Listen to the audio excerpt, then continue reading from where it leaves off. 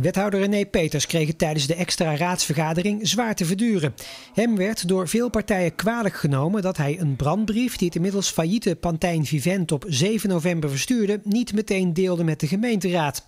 Dat is achterhouden van cruciale informatie, vindt Lilian Marijnissen van de SP, die daarom namens de oppositie een motie van afkeuring indiende. Het heeft er gewoon mee te maken dat we echt vinden dat hij de raad veel eerder had moeten informeren over dat het helemaal niet goed ging met Pantijn. Toch de grootste zorgaanbieder in de regio.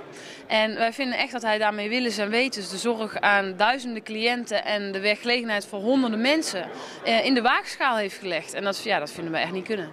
Wethouder Peters ontkent dat hij afwachtend heeft gereageerd. Wat gewoon de waarheid is, ik heb een brief gekregen op 7 november dat Pantijn in zeer zwaar weer zat. En het eerste wat ik dan doe is, kom praten, laten we kijken wat we kunnen doen. En dat heb ik precies zo gedaan. En dat is natuurlijk een beetje vreemd als je een paar weken later in stille bewindvoering zit.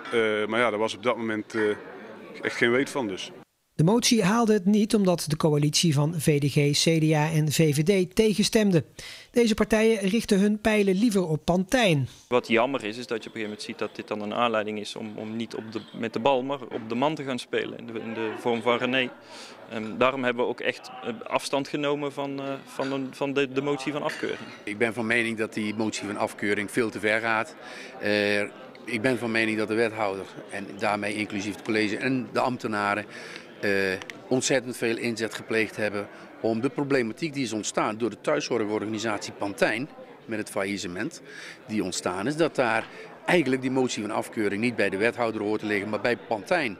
Want daar zijn echt fouten gemaakt, zowel in communicatie als in beleidszaken. Wij kunnen ons niet vinden in de uitleg van die wethouder, omdat hij daarmee zelf individueel die afweging maakt. En als het gaat om de zorg voor duizenden ouderen en de werkgelegenheid voor zoveel mensen, ja, het is zo'n heet hangijzer. Er wordt zo vaak over gesproken. De wethouder had ons daar echt over moeten informeren, vinden wij. En heeft ons vanavond onvoldoende kunnen overtuigen waarom dat niet zou moeten. De wethouder gaf tijdens de raadsvergadering wel toe dat hij het met de kennis van nu anders had gedaan. Er zijn heel veel dingen in mijn leven die ik, als ik erop terugkijk, anders had willen doen. En ja, natuurlijk, als ik had geweten dat ze onder stille bewindvoering zaten of dat het zo was, dan... ik wist het gewoon niet, dus ja, dan kon het niet anders. Dan had u de raad eerder geïnformeerd? Als ik andere dingen had geweten, dan had ik andere informatie waarop ik een andere afweging had gemaakt. De extra raadsvergadering werd bijgewoond door zo'n 100 thuiszorgmedewerkers van Pantijn Vivent. Zij wilden weten of ze hun baan behouden of dat ze voor een lager salaris moeten werken.